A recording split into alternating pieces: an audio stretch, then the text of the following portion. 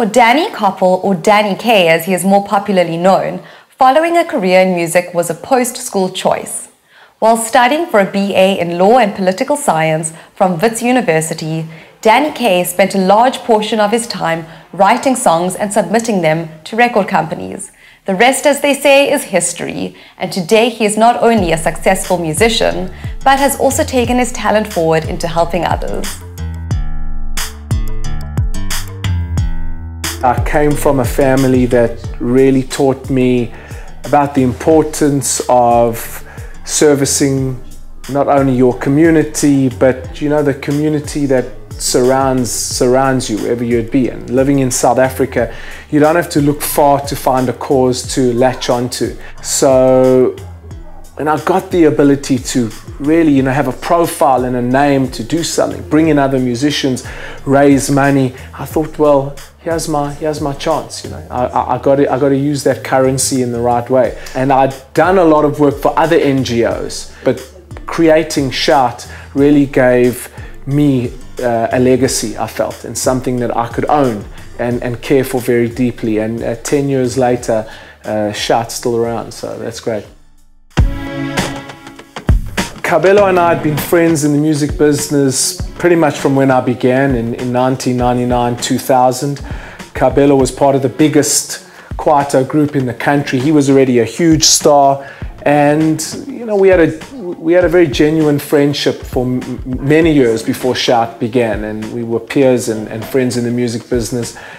And I think I saw a kindred spirit in him, someone that cared for the same things that I cared for, that had the same principles, the same drive, ambition, and Shout couldn't have been Shout without him. I started out in the music business in 1996, and around 99 I changed record labels, and I remember meeting this young impressionable white boy who was really talented at what he did. And what drew me to Danny was actually his talent in songwriting and singing. And I guess through the music was when the bond began. Shout began after the murder of the musician Lucky Dube, who was a world-renowned figure. And when I heard the news of his murder, I guess it was just a tipping point with me. I thought, okay, what are we going to do? I turned to the most natural thing for me to do, which was music, creating a song, roping in the biggest influences on one singular anthemic track, which was a remake of the Tears for Fears song called Shout, which many people know. And we formed this NGO. The song did so well that soon afterwards we did our second one. And I think 2 years later, we did another one, and we felt really strongly that it should be a South African song written by South Africans, because this is a South African problem.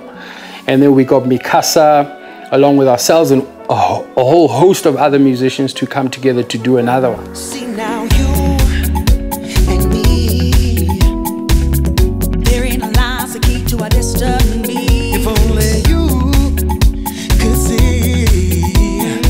We didn't really know what we were going to achieve. I think we went into it very naively looking back, but we knew we would create a war cry. This would be a war cry to speak to South Africans, to try and just not only motivate them, but motivate us to get out there and do something.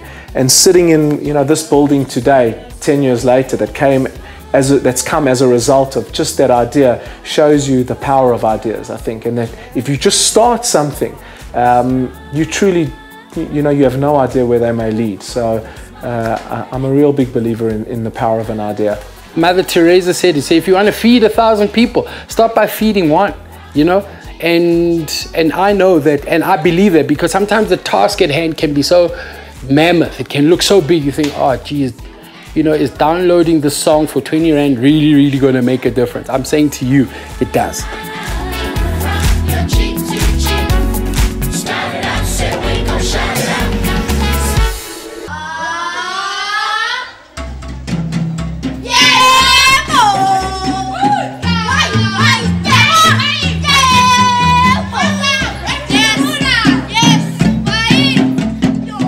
The main focus of Shout, and the intention of Shout, was to combat violence and crime and make South Africa a safer place. Hence our tagline, shout for a safer South Africa.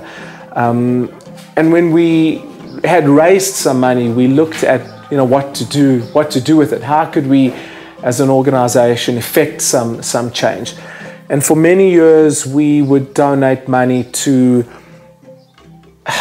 criminal rehabilitation. So we thought if we could rehabilitate offenders, we wouldn't have repeat offenders, that would reduce crime. But the more we really looked into the root causes of crime, we realized that most criminals are performing these acts due to desperation, a lack of opportunity. Maybe as a kid, they never graduated high school, so they have no opportunity to employ themselves. They have no opportunity to raise money for their families or themselves. So we dialed it back to the real early stages, which is kids and reading and writing and numeracy and giving kids an opportunity to change the trajectory of their lives from a very early age. So we went on this drive to build libraries across the country in schools that really needed them. And like the Carter School in Alexander that we're sitting in today, it's a school that really needed it. And hundreds of kids and thousands of kids are going through our libraries every year. And we've built 5 of them, and we'll build many more. The children are very much excited with this library because initially what happened was whenever we give them a homework to do at home and they have to get to the library, some of them did not have an access to these libraries, communal libraries, because of transport issues. Others are living far away from the libraries, and others do not want to walk to the library because they are saying they are so scared because the library is far away from them. But after the establishment of this library, I saw that these kids were very much, and even now when they eat, they just want to eat next to the library and they are making it dirty. But I said to myself, I cannot just chase them away because they are saying to me, we want to get in and start reading the books.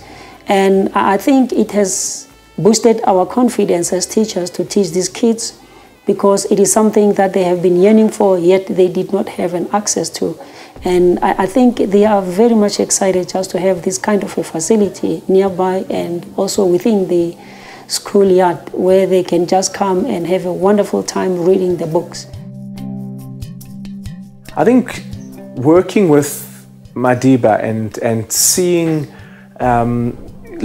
seeing the way he worked with people, his care and love for South Africans made an impression on me. The same way my parents made an impression on me as a young kid to care for my fellow South African.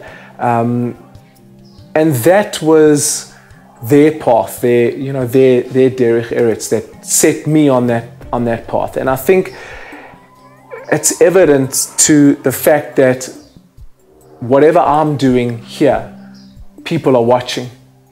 People are watching me the same way I watched Madiba, the same way I watched my parents. So Kabelo and I speak about this often. We're like, you must